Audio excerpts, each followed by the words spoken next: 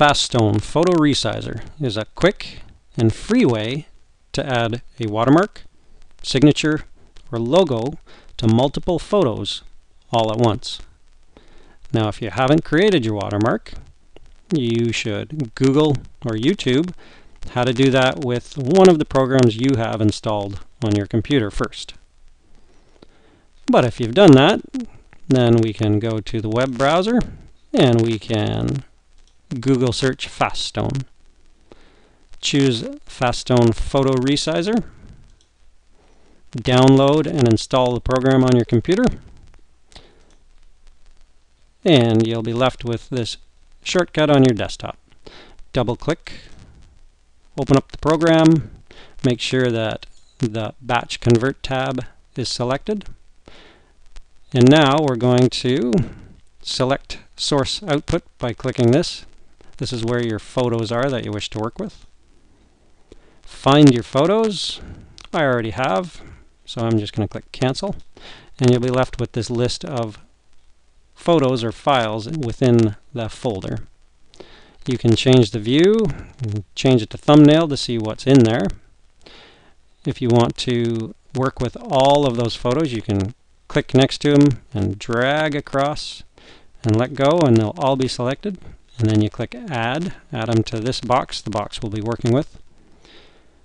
Before I go any further, I want to let you know that this program will not modify the original file. It's going to create a copy, so that's great. It's not going to wreck your originals.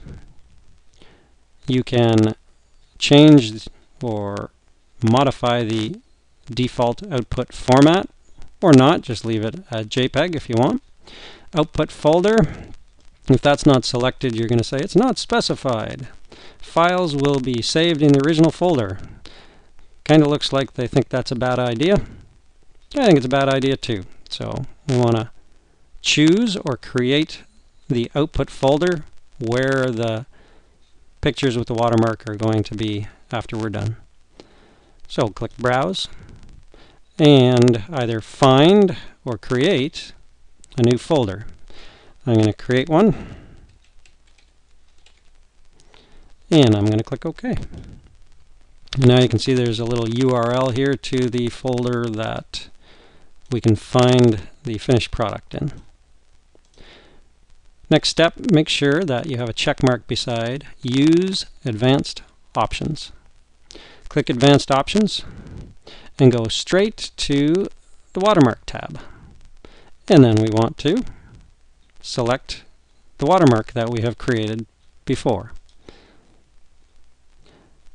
Find your watermark. This defaults to the FastStone watermark. I know where mine is. It's in my Pictures folder. There it is there. I would choose that. I already have, so again I'm going to click Cancel.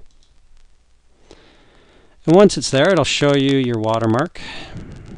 You can choose the position, which I find really great. You can put it anywhere you want. Many programs won't give you that option. You can add a shadow to your watermark or not. You can leave the other stuff as default. You can change the opacity, so how much you want it to actually show up on your photos. I leave mine by default at 100%. And I leave this default as well.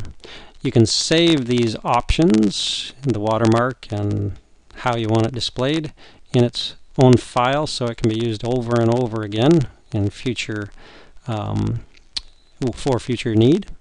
Click OK, or in my case Cancel, because I've already saved those options. And when you're ready, click Convert.